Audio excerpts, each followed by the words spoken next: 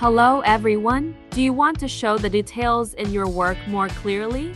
Make the layout design of each room at a glance? Come and learn how to make top view in Coohom. First, we find the top view at the top of the page. After entering the page, we first see the left side. We can resize the rendering. Then we can find the wall mode to select the display effect of the wall.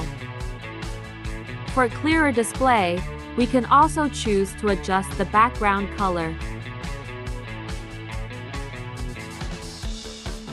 And if you want to show more details of the lighting arrangement, you can also adjust the lighting settings.